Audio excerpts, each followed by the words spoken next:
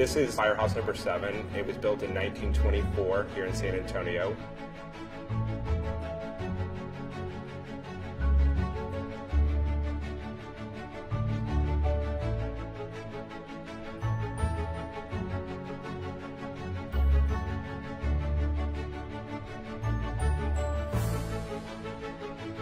When I saw the building, I thought it was perfect because we had big open rooms and windows around the whole entire space. On the ground floor of the firehouse is where the trucks used to park and has now become the bar area and a dining room. Upstairs, where the firemen used to live, became a second dining room and also the display kitchen. When Stefan and I came in here and we walked in the building, upstairs completely black.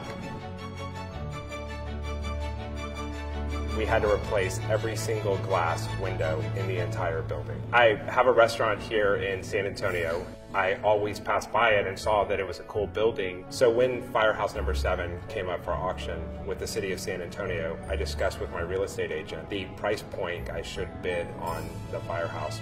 Business owners can very easily be overwhelmed with a real estate transaction because it's not something they do every day. Having a realtor, a member of the National Association of Realtors on your team can help solve a lot of those problems because they know all the steps to make it a success.